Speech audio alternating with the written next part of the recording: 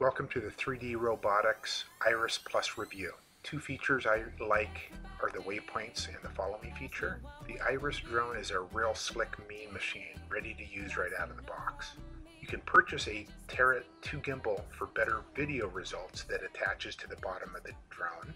With a little work and skill on your part, you can do a selfie, or what drone operators call a droning. There's no show, my emotions are all too true. I'm neither acting nor I'm changing personality. The waypoints and follow me feature are easy to understand, and a download app will be needed to use these features.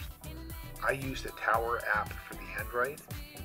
As of this video, Apple OS is not supported. You can also hook up your copter via USB or wirelessly to your computer.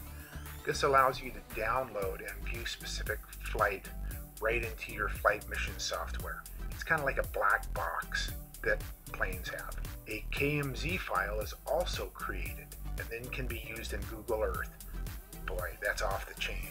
3DR did an excellent job supporting ways to use your flights in other areas such as Google Earth and Mission Planner software.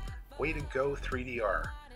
I give the Iris Plus from 3D Robotics a thumbs up for this bird.